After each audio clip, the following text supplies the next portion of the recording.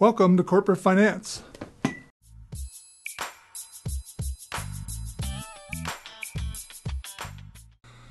Welcome to Introduction to Corporate Finance. My name is Greg Pierce, the Finance Coach, and we're here to present today one of 12 sessions in corporate finance, a very exciting field, one that you will use in your daily life, whether it be in work or on a personal basis. We'll cover foundational topics that will help you succeed as a financial analyst, as a financial manager, but also in general as director, manager, vice president, or president of your own company. We'll also cover points that will help you tremendously in your personal life, things like how to calculate a mortgage, how much money do I need to save today to reach my financial goals 30 or 40 years from now. So we'll cover a lot of things that are very relevant on a corporate financial basis, but also on a personal financial basis. The information presented will tie closely to the number one selling collegiate textbook in America, and that is Fundamentals of Corporate Finance by Ross Westerfield and Jordan. This book is one of the best sellers in the undergraduate field and graduate field currently, and it covers just about all the essentials you need to know to become an outstanding manager, as I said before, financial manager, or also to help you live a successful life. We're going to have several key learning objectives in this first session. First, what is corporate finance? What's it all about? And what does a financial manager do every day? What are the key forms of business organization? If I want to start a business, what types of forms are available to me? And some of you may have experienced some of these already as a young person. During your life, what are the goals of financial management overall? What is the one overall key objective when you go into work every day? The fourth objective, what is the agency problem that you might run into? You'll hear about the agency problem a lot. You may see some student athletes that you know who have gotten into an agency problem at a fairly young age. You may be in that realm yourself where you have gotten into an agency problem, even here at college. And finally, what do financial markets do? How do they interact with a corporation? That will be our fifth learning objective.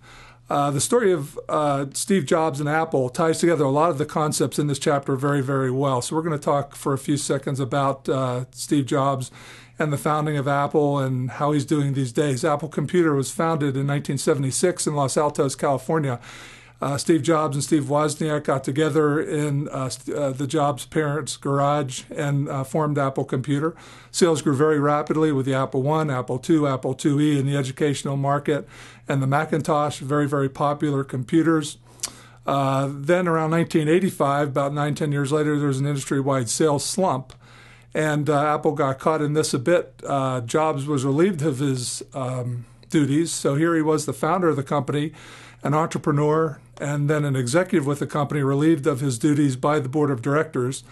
And he went on to found Next Computer in 1985 and Pixar when he bought the computer graphics division of Lucasfilms in 1986. And as you know, these became highly successful companies.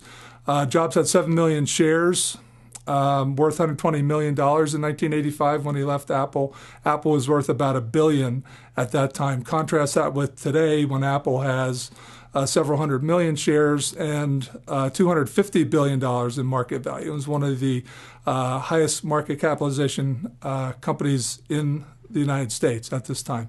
In 1996, Apple was having some difficulties. So here, this is about 10 years later after Mr. Jobs had been let go.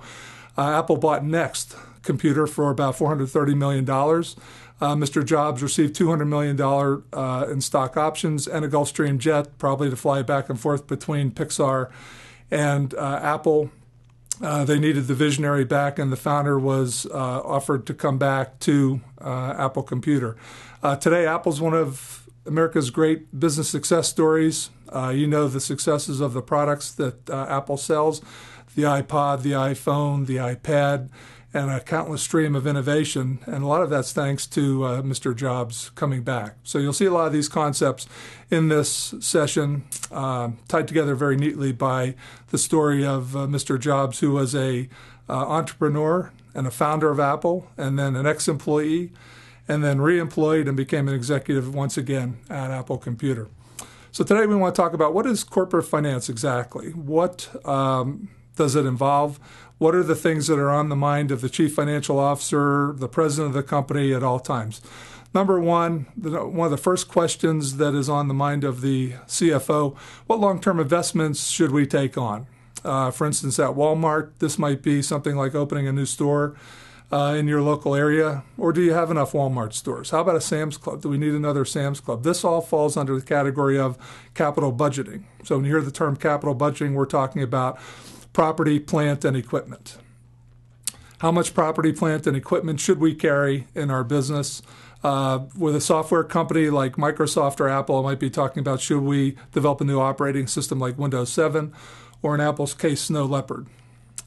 These are questions that are on the CFO's mind every day. Question number two, where will we get the financing to build these new buildings, property, plant, and equipment, if we decide to go ahead?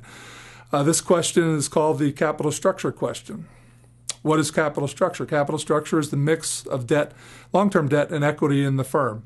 Equity, when we talk about equity in all of these sessions, we'll be talking about stocks.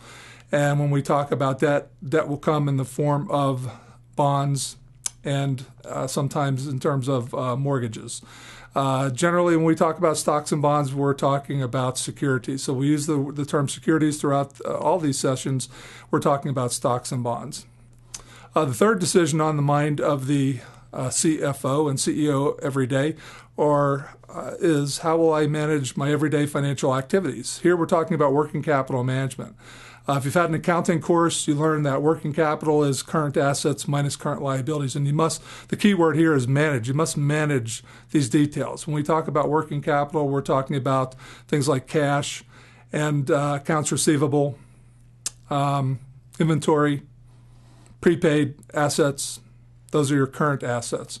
Current liabilities are things like accounts payable, notes payable, taxes payable, wages payable, interest payable, and when we subtract these two, we get working capital. And this is what must be managed every day by the chief financial officer and others in the company.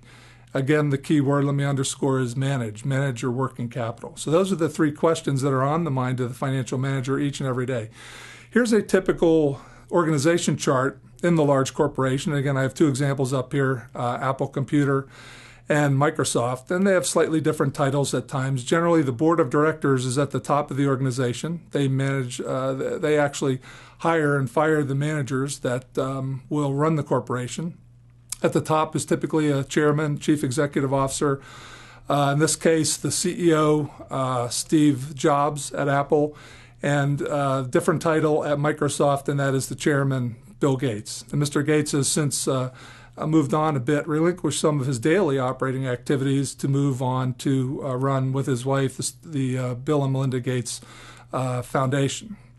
Under these gentlemen, you may have a COO or a CFO or both to help run the organization. For instance, at Apple, you have Tim Cook as COO, and you have Peter Oppenheimer as CFO.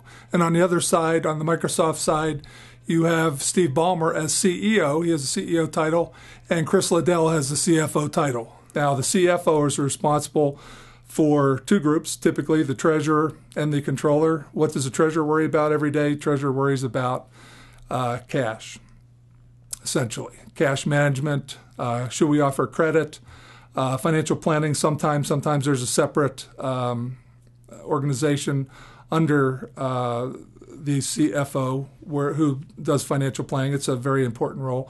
On the controller side, what does the controller do? The controller controls, basically. What does the controller control? Taxes, cost accounting, basically setting in all the controls that are necessary in the corporation. So you see the CFO has a very important role, and we've gone over the three key questions in corporate finance that are on his mind at all times.